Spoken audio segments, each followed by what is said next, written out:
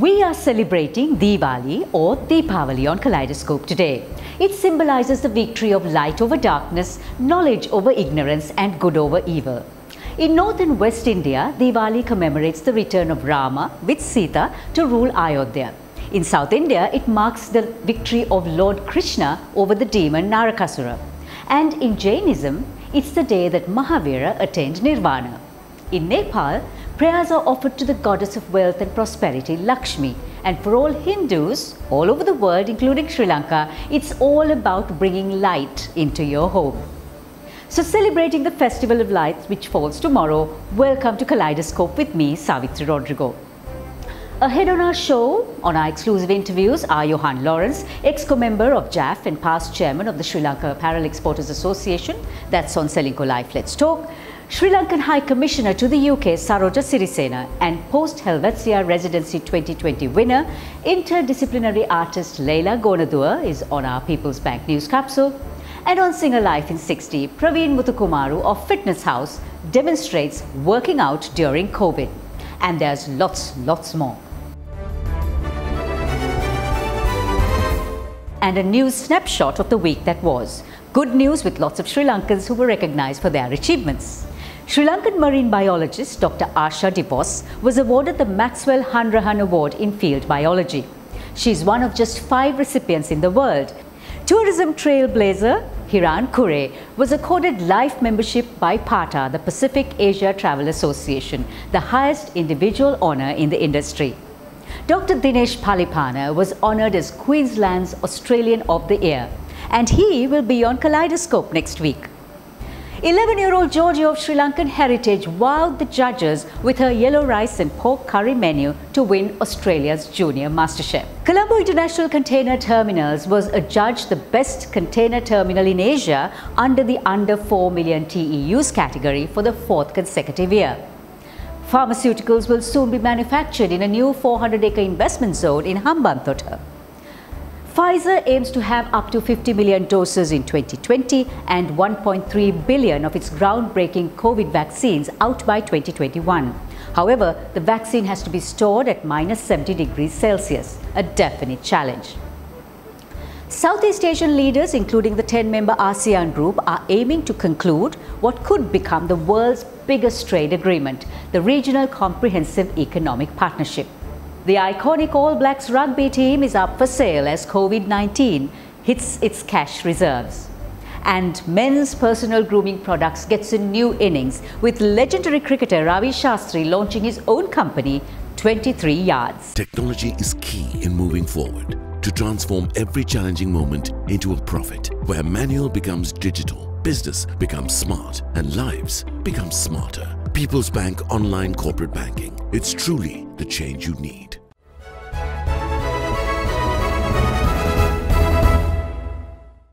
Sri Lanka's High Commissioner in the UK, Saroja Sirisena, recently drove an initiative in the UK to showcase the potential of Sri Lanka's IT BPM industry. But it is not just the ICT industry she's keen to promote, as she told me when we spoke this week. In other sectors, our average worker, even at the lowest level, has had advantage of schooling, which not many countries of our economic level can boast of. If you take Sri Lanka's balance sheet, its human capital is perhaps the most attractive intangible asset it has. So that goes for even a domestic worker to a factory worker to our skilled and semi-skilled workers. So education and healthcare has over 7 decades has proven to be the backbone of our superior workforce. By upskilling our workforce, Sri Lankans are well placed to tap into the growing need for healthcare workers in the UK. The Colombo stock market has been a little choppy this week, but regained its resilience. The indices remained unchanged from last week, and the average daily turnover was a healthy 3.8 billion rupees. Oil prices recovered, with WTI crude oil up to $41.61 per barrel. And gold remained stable at $1,870 per ounce. These last months have been an enlightening journey for interdisciplinary artist Leila Gonadua, who was among one of 3 South Asians to be awarded the Pro Helvetzia Residency 2020 by the Swiss Arts Council. During this residency, she explored human and ecological movement and migration in the backdrop of the monsoon looming ahead. Here's what Leila says about her journey. The challenge was to reconfigure my original concept that was written for Basel to fit the home country residency that Pro Helvetzia had offered me because of COVID.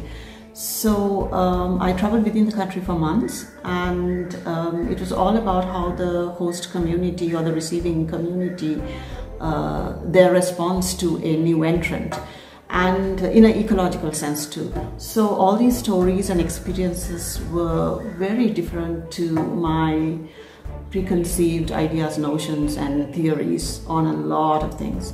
So this was continuously uploaded onto a blog, and which is called Facing Maha. And right now I'm translating all this onto paper on a visual scale, and I can see a symbiotic relationship among elements that I thought were jarring. And yeah, it is definitely the long road home. Tesla tequila? Yes, Elon Musk decided to sample some tequila, age it for 15 months, put it in a handcrafted lightning bolt shaped bottle and sell it for $250 each. The tequila sold out even before it hit the shelves. This is when politics goes to the dogs. Rabbit Hash, a tiny town in Kentucky, elected a French bulldog named Wilbur as its mayor. And apparently, he is not the first. Rabbit Hash has had a doggy mayor way back in 1998. Only in America. Up next is Johan Lawrence, past chairman of the Sri Lanka Apparel Exporters Association, on Selingco Life. Let's talk. With Selingco Life Pension Saver, Sri Lanka's premier retirement plan, start planning for a retirement today. Selingco Life, a relationship for life.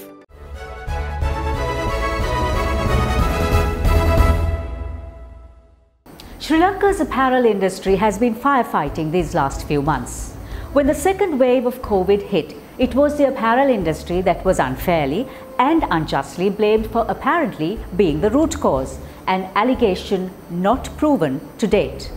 What we have forgotten is that Sri Lanka's apparel industry is globally recognized for its ethical compliance, or it would have no customers.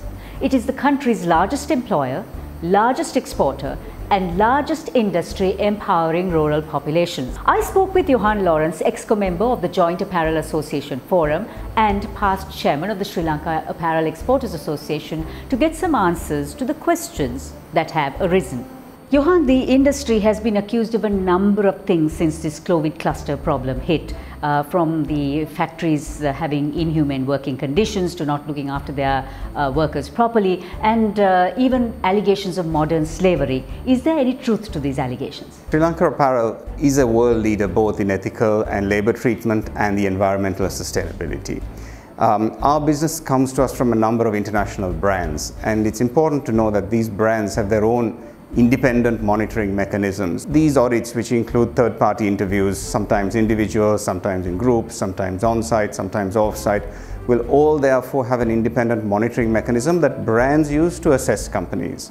RAP, which is the big American audit organization, publicly on their website lists all of their locations that have passed their audits, and they have over 100 odd individual companies that have been either gold or platinum status.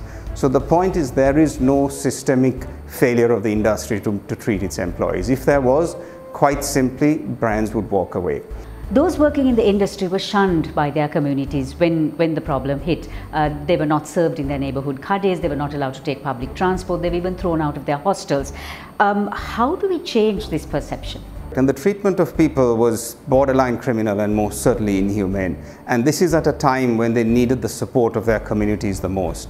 In fact, communities that these individual girls have contributed to through spending their wages. So it's really quite sad and quite ironic that this happened. It's important to note, however, COVID is not an apparel problem. COVID is a global problem, and that requires both global and national level solutions. And we are working very closely now with the MOH and the BOI in order to help educate people at the grassroots levels and help train people as to how to deal with the crisis of COVID. I think it's also important at this point to look at this question of the origin of the virus. And we know that it did not originate at a Brandix plant. The patient was detected only after a random check. In fact, to date, the authorities have still not been able to pinpoint the source of the primary infection. Hopefully, though, we are past the initial chaos and the panic of reaction of people, and as society is learning to live with the COVID virus, we hopefully are getting to a more tolerant and a more understanding way of dealing both with people who have the infection and people who have either primary contracts or work for companies. So I'm hoping that we're now getting past the worst of this. What do you think the people of this country need to know about the industry and how it is run? So I think it's important to emphasize both the breadth and the depth of the industry. So we employ 350,000 people directly, and we touch the lives of well over 1 million people. We have over 250 plants located across the breadth and the width of this country. Just to give you an indication, based on the research we've done, a plant that employs 1,000 people will, into its regional economy, put 50 million rupees a month. That's through payments to employees, through suppliers, and so on. The multiplier effect of this on the local regional economy cannot be understated. And this is really important because our plants, yes, we do have plants that are located in zones, but we also have plants located in remote areas. Also, I think it's important to remind people that the CSR activities that factories take is just inbuilt to what we do. And this is a myriad of things, from simple things like helping schools, helping local water supplies, working with libraries, local libraries, etc. From a broader perspective, looking at the industry, where does it move from here? After tourism, the apparel industry was the worst hit, and to date we've lost something like 28% of our revenue compared to last year. That said, the industry is resilient. We have a history of overcoming challenges, and we're confident that within the next 2 to 3 years we will once again return to be the size of the industry that we were. The post-COVID world makes a number of changes to us. A number of our buyers are moving away now from the bricks and mortar store. People are buying on the internet and so on, and this is now developing a B2C model where businesses will sell direct to customers. Sri Lanka is really well placed in that. We have an excellent support network of distribution, storage, so that we're actually working very closely with the government on regulations to allow companies to ship directly to customers. So this will be a significant change in the business model, and I think Sri Lanka is well placed to be able to take advantage of that, given our infrastructure in the country and the number of options we have on shipping and so on. I think the other point for the industry is we are building our backward integration. So we have, the government has now committed to the Eravur Textile Park in Batiklo, and that will be a park, an industrial park purely for the textile industry. And this is important for a number of factors. One, it's going to lead to import substitution as it allows us to buy more fabrics locally. It will also increase the value addition that the industry has. We have currently about a 52% value addition. We'll allow that to go up. And this will, and it will also help another region, another area which could do with the development. So we're confident that we will come out of this crisis. We're working very closely with the authorities on this to make sure we have the frameworks in place. And we are confident that we will be a significant player in the global apparel sourcing agenda going forwards. It has taken about 30 years for this industry to become a global titan.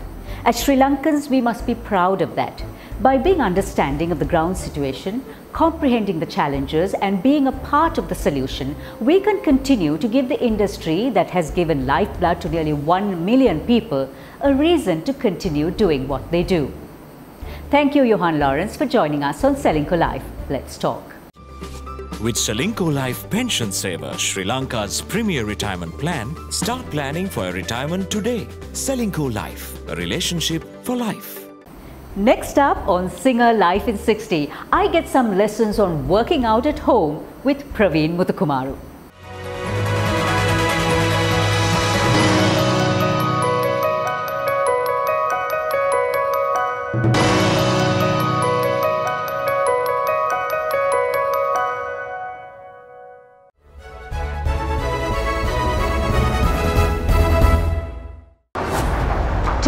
Singer Life in 60. I'm at the Fitness House Downward Place.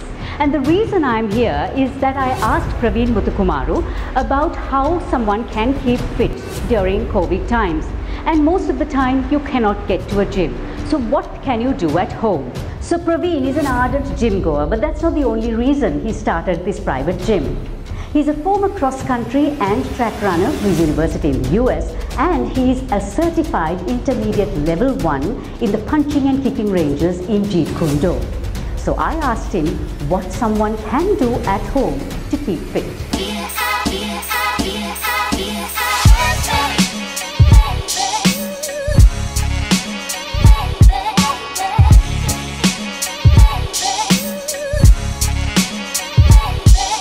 Okay.